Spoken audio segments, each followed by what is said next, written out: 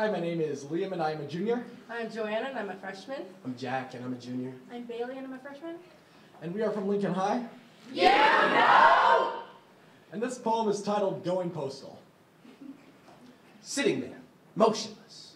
Resting without purpose, without want. A desolate sight indeed. The once mighty flag which it would raise gloriously day by day. Signaling a message to its once good friend, now rests beside it, as still as its heart. It's a shame what's happened to our dear friend. The mailbox. Now used only by shills for bills. An era of romantic composition, dead.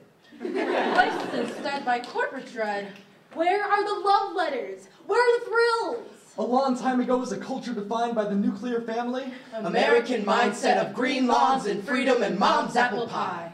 But the thing I miss most? It's the warm, heartfelt letter. But now, day by day, I'm trapped in a cell of polycarbonate. Or aluminum oxide? Whatever name Apple decides is right every other fiscal quarter, when my means of dissemination is destined to malfunction, I am trapped! The cell which feeds off my will to be social, draining my wallet, polluting my mind. More and more I can't live on the outside of this platonic cave of illusory living.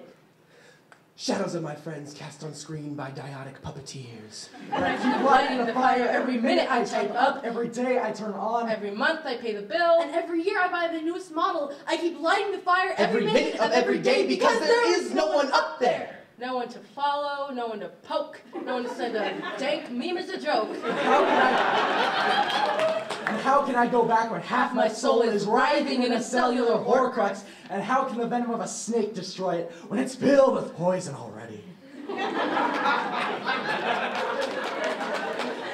Poison which rots you to your core. Poison which makes you take more and more each day.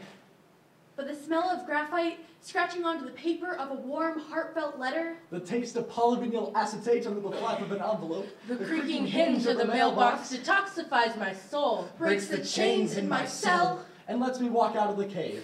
Side by side with my companions. The romantic permanence of a warm, heartfelt letter. A physical message that can't leave or be deleted. The excitement to find what hides only behind a thin layer of paper addressed just to you. A form of communication excommunicated since the advent of 10-second snaps. Thought and consideration, entire concentration, a one-on-one message between two souls. A one-on-one message? Between two souls. With 3 address lines. Only 4 you and 5 dimes in postage. Our friend is not dead yet. It lies in waiting, like Vesuvius. Awaiting the day when it can raise its flag again. And change America in a way. Far more impactful than Pompeii.